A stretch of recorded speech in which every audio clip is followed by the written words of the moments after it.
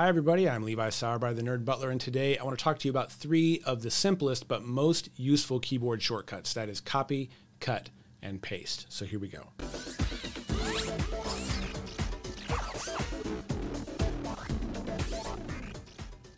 All right, I think most people who have used a computer for a while are familiar with copying and pasting, and there's a bunch of different ways to do copy and paste, just like there is with everything else on a computer. Most people are familiar with using the mouse to maybe right-click and choose copy or paste, or using the edit menu, or even using the buttons in the toolbars on programs like Word or Excel to do copy and paste. But there is a keyboard shortcut for all of these actions, and if you are a touch typist or if you do repetitive tasks all day long, not having your hand on the mouse can actually save you a lot of time, a lot of energy, reduce your repetitive stress injury, and actually make you more accurate. So we're going to jump over to a screen share here with our magic keyboard.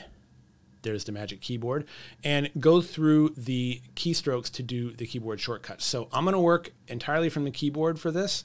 I'm going to make a new line. You guys can see how the keyboard works. This is a new line of text that I want to cut and paste. All right, so you guys can see how that keyboard works now. What I'm going to do, I'm going to start out with the keyboard. I'm going to go ahead and highlight this first sentence. And then I'm going to hold down, if I want to copy this, I'm going to hold down Control-C. Doing that takes the text I've highlighted, puts it on the clipboard. Now when I go over to my Word document and I hold down Control and V, it pastes that information into my Word document. Now Control-C for copy, C stands for copy, that's good enough for me, is pretty easy to remember.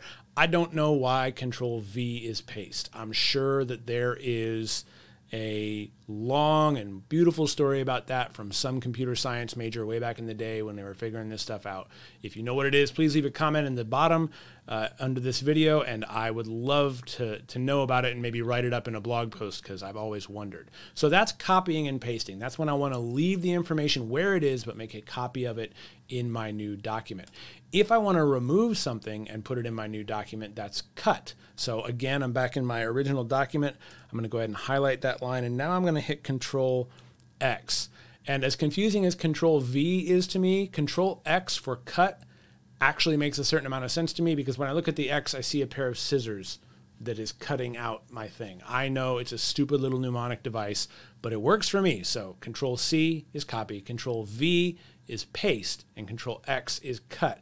Coming back over to my Word document then, paste is still the same. I just hit Control V, and now that information has been removed from my original document, pasted into the new document. So copy, cut, and paste. 3 keyboard shortcuts you can use in basically any program, moving information between programs.